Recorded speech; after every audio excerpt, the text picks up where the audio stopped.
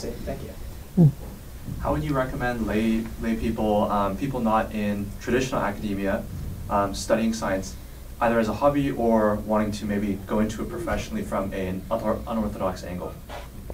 Well, I think the obvious way to go about at least starting that kind of process is by reading a lot of articles from, say, Scientific American or Physics, or a little somewhat higher level Physics Today, and so on and so forth.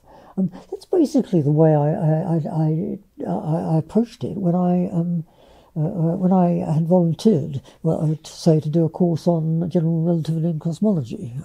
I knew nothing about the subject when I was starting out, so I quite literally started off with Scientific American and worked upwards from there. And it sort of works. But I mean, there really are quite a lot of rather good discussions of these fairly advanced topics in that kind of journal, and one should take advantage of that.